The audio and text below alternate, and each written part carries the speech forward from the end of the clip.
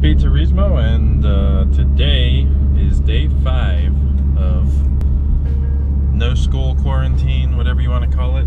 Day 5 of working from home. It's a little bit earlier than I would normally do this, but usually on Friday at my lunch break I go to market and get a bunch of stuff for the coming then the next week.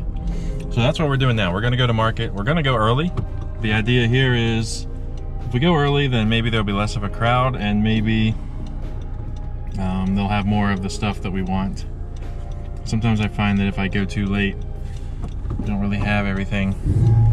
So I don't want to wait until too late in the day. Also, they may close, and as they run out of stuff, they may close. Anyway, I keep saying anyway, because, you know, anyway. First we gotta stop off at the ATM, grab some cash, then we're gonna drive over to market and see how that situation is. Pick up milk on the way back home.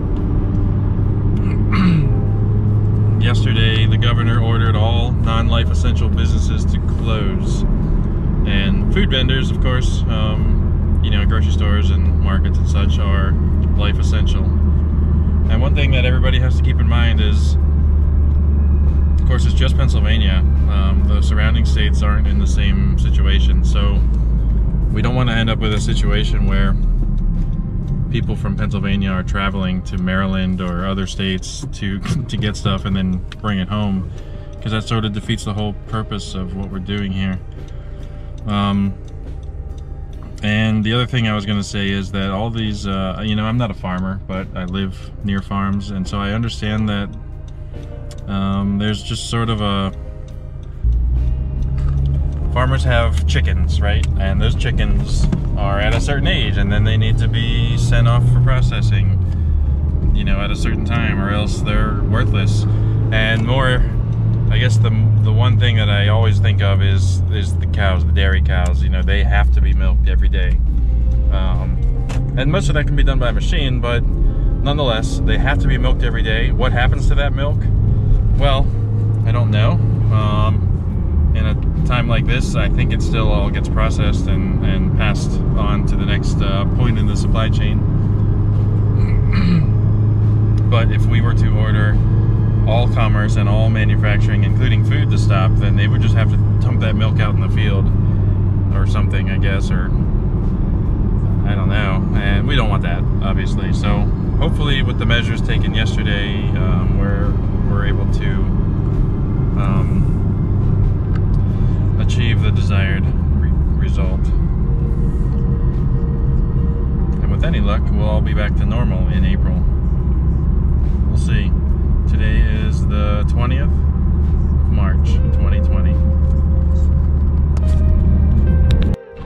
Alright, the ATM at my normal go-to branch is out or broke, so I gotta go somewhere else. Gonna go to the other side of town. I think I have enough money in there that I can go to any ATM and not have to pay, but I still prefer to go to my own because well, security. This is roughly the amount of traffic you'd expect to see on a really slow day or whatever. I mean, even on Sunday mornings when I go out for cars and coffee, it's less than this, so it's not that light yet. Market is really slow, and it could be the time of day. I don't know. I don't normally come at 10:30 ever, except on a holiday, and on a holiday it's disproportionately busy, so I can't really say. I can say that some people still take it upon themselves to make sure other people don't drive too fast, like this guy here doing 25 and a 40. Thanks for that. You can make your own judgment. But anyway, well, we're gonna go to the ATM over here. Hopefully they have some cash, and then get over to market.